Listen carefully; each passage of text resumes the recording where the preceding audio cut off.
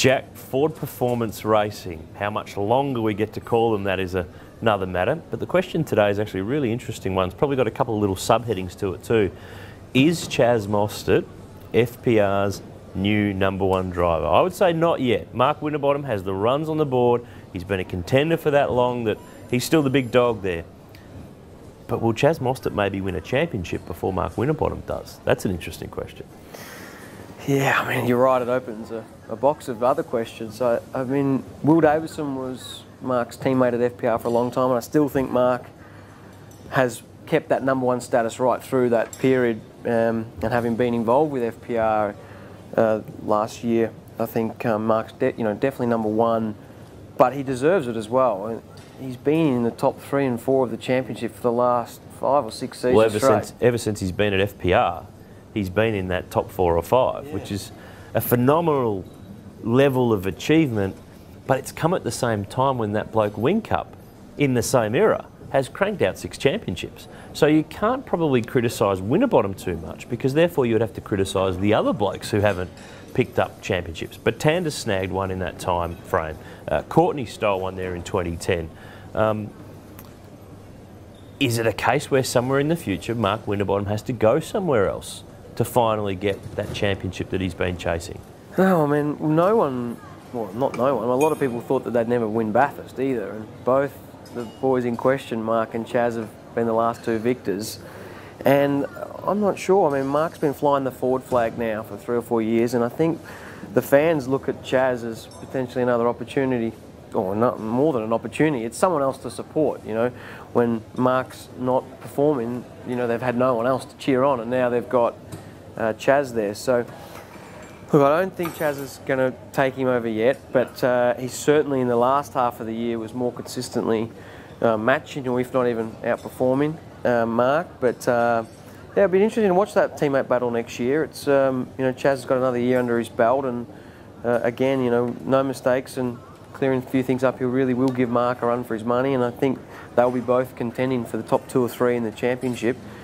And yeah, the future of the team, like you said, how long will it be called Ford Performance Racing, and whether it will involve those two moving forward, it's all going to be interesting things to keep an eye on. I think the end of the moral of the story is, the answer is no. He's not the #1 FPR. Winterbottom clearly is, but Mostert has shown enough that he could be one day. Yeah, exactly right. And Mark's an exceptionally talented driver, and so is Chaz. And you know, Mark, you know, has often said that the things Chaz has been able to achieve at his age are more than what he did. So yeah, it'd be a cool one to watch. Chaz, 2014, a breakout year for you. What's your expectations for 2015? Yeah, to be honest, I'm not too sure. It's been an amazing year this year, obviously with Bathurst. Want to go back as try as the defending champ and try and do it again. It's one of the hardest races we deal with through the year, but definitely want to start off on a better note in 2015. 2014 wasn't the great start, had a couple of crashes and really hurt our championship position. So now we're in 6th and trying for the top 5, and if we can start off on a good note straight away next year and aim for the top 5, anything can happen. Coming into this series, I mean, you came in previous year, but full-time, longer races, that sort of stuff. Is patience something you might have learnt this year? Yeah, for sure. I guess at the start of the year I was pretty eager. I was pretty keen to get out there and have a crack, and yeah, made some mistakes. So this year definitely settled down a lot. This is my first time at the championship, but a go at the championship, where last year I come in a bit late, there was no expectation. Just go out and try your hardest and try and go as fast as possible. This year, you know, there's a lot to take in. You know, championship points, got to finish every race. And stuff you learn through the year that is better off finishing 5th, you know, I guess, when you're only good enough to finish 5th instead of trying to get to the top 3 and try and do some silly moves. So it's definitely learned a lot this year, and looking forward to trying to keep that momentum into next year. In terms of how your life changed as well, people now start to talk about expectations more so than yourself, but do you have your own expectations and not let other people influence those?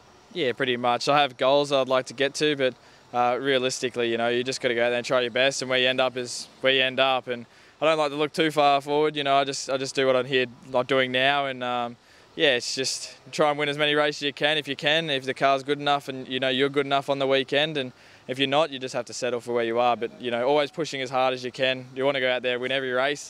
That's a race car driver competition, you know, that we're in. And but if you can't, then you just do what you have to do. For you and this team, ticked a lot of boxes in 2014, but still there's the big box you still haven't got to. Is 2015 going to be the year?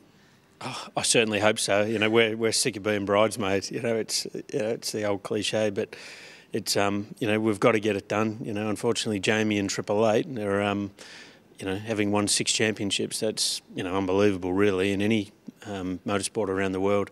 So, you know, they've definitely got, and I think in particularly in Jamie's case, that edge of confidence, arrogance, whatever you want to call it, over us. But look, you know, we think we're up to the task. You know, we've given them a good run, really, consistently for the last 3 years. And so, you know, we've just got to go one better. I think we had the legs over them in the early part of this year. They came back fighting hard, you know, pretty hard. And we haven't been able to react as quick as we would have liked. So, you know, we know where our car's deficient, and, you know, we're working hard to rectify those issues. In terms of your lineup, you brought Chaz in. Did he exceed your expectations, and is that a much better sign for you in 2015? Oh, look, to be honest, he didn't exceed my expectations. I think he exceeded a lot of other people's expectations because, you know, having worked closely with him over the last 2 or 3 years, you know, I knew what we had, you know, in our stable, and I think other people had overlooked or just not realised how good he was going to be. Yeah, he had a slow start to the year, which is almost to be expected. I mean, I think there was almost a bit of a case of, you know, that the young upstart, you know, in a factory drive, there was a few of the old guard that were trying to, you know, muscle him around a little bit. But, you know, he's risen above that, and I think, you know, he's proved to everybody how good he is. And, you know, if he can just start next year, you know, as he's, you know, on his current form, then he's a real, you know, he could almost be a dark horse for the championship. Each and every day on the Armour All Summer Grill, you've got the chance to win one of these, the Armour All Detailing Kit. All you have to do is to subscribe to speedcafe.com. To find out if you've won, visit and like the speedcafe.com Facebook page.